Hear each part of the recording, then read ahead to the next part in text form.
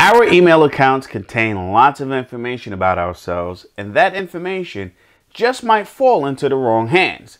Now, we all use our email addresses when we sign up for bank accounts, we do online purchases, and we actually communicate with one another via email. Now, the only thing that's keeping hackers at bay is by the strength of our passwords. Stick around, guys, and I'm going to show you how you can actually set up another layer of security if you're using Gmail as your email service provider.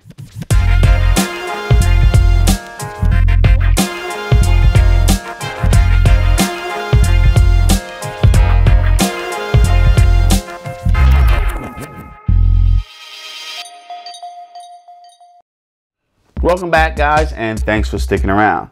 Now, no matter how complex our passwords are, they're not foolproof. Now, hackers have cracking tools and other tools at their disposal to get access to our accounts. That's when two-factor authentication comes in handy because it prevents hackers from getting in even when they've gotten our passwords. Now, two-factor authentication makes the login process a lot more challenging for hackers by adding another layer of security to your normal username and password combination. Now, what is the second factor? Now, that second factor is actually something we all have, and that's a mobile device. So essentially, if the hacker tries to log into your account with your password from an unknown device or browser, the system is actually going to demand a second verification. Now, unless that hacker has access to your mobile device, that hacker cannot proceed. And so, essentially, your account remains secure. So, here is how you can turn on Gmail's two-factor authentication. Log into your account and click on your name in the upper right corner of the screen.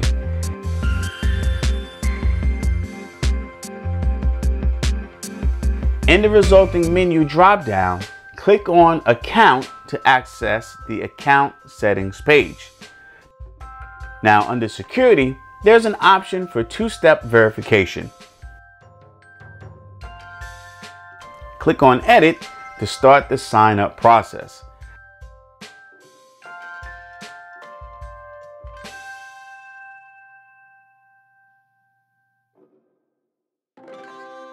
The step-by-step setup process guides you through the process of associating a mobile number to your account.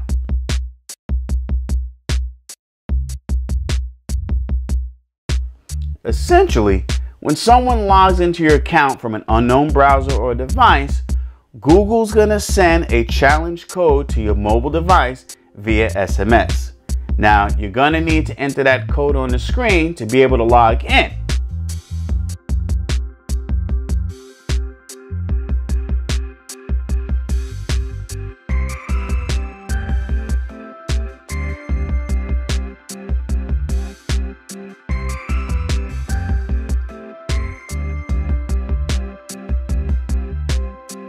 That's it. I hope you find this information useful, and I hope you decide to take advantage of this extra layer of security to help keep your email accounts more secure. Until next time, I'm Darnell Leeson, and I'll see you guys in the next video.